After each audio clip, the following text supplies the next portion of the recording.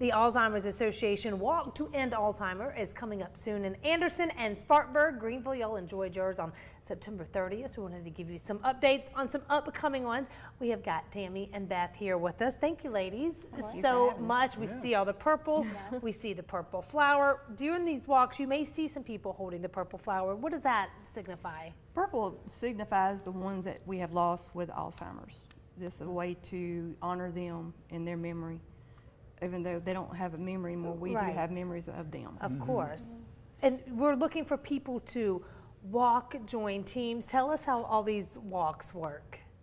Well, it's the biggest fundraiser of the year for the Alzheimer's Association, and it's not just a walk, it's a way to fight for a different future. This is the most promising time we've ever had in terms of treatments. Yes. We actually have 2 disease-modifying treatments that are approved by the FDA for earliest stages of Alzheimer's, with more promising treatments in the pipeline. So we want to continue to fund research to move that forward, but we know that in the meantime there's so many families that need support. So this is raising funds for both, for the research and the support services of the Alzheimer's Association. Well, caregivers, they have their own set of problems, don't they? Oh man, Yes. yeah. And they have to take care of themselves. It's an intense challenge, especially if you're that primary caregiver, and it can be for many years.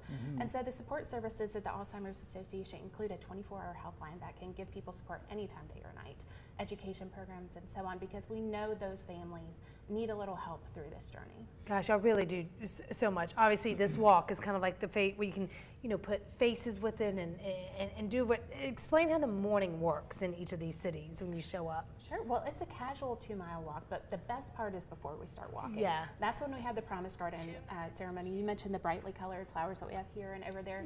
Each color symbolizes a person's reason for walking. So it gives us a chance to really honor those loved ones and also show to our neighbors, how we've all been impacted. Yeah. And Tammy, this is a special day for you, right? It is. I had 2 uncles that passed away with Alzheimer's. Back in 2015, Uncle Steve Wilson passed away at a young age of 64. Man. Yeah.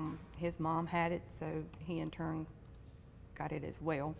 And then just recently last year, my Uncle Bobby McKittrick, he passed away from Alzheimer's as well. How old was he? He's 77. Really? So it's hit 2 people in your family. That's How hereditary is it? My mother had it.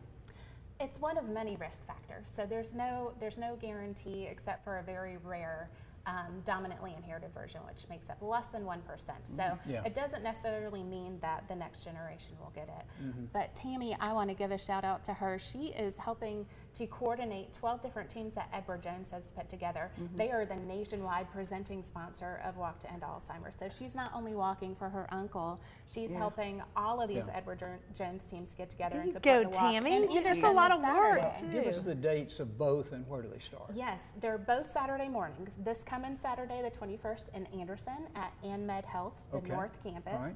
And then the following Saturday, the 28th, at Barnett Park in Spartanburg. You can register at alz.org/walk. It's free to register, but donations are certainly appreciated. Appreciate it. Raise that money. You get a fancy looking T-shirt too. So be thinking about all the colors and everything, and think about people like Tammy in your life when you're walking. Thank you, ladies. Thank you so much. Appreciate Caregivers it. wear yellow, it says. Yes. Okay. Well. Yes.